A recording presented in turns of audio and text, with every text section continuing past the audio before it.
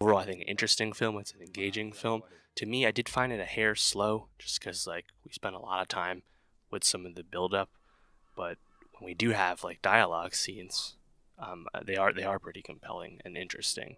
But didn't quite totally grab me the way Drive My Car did. That's a movie that has, I think, this really complex character dynamics, and Evil Does Not Exist, maybe because it was conceived as a short film, feels a little bit undercooked, or at least a little bit simpler.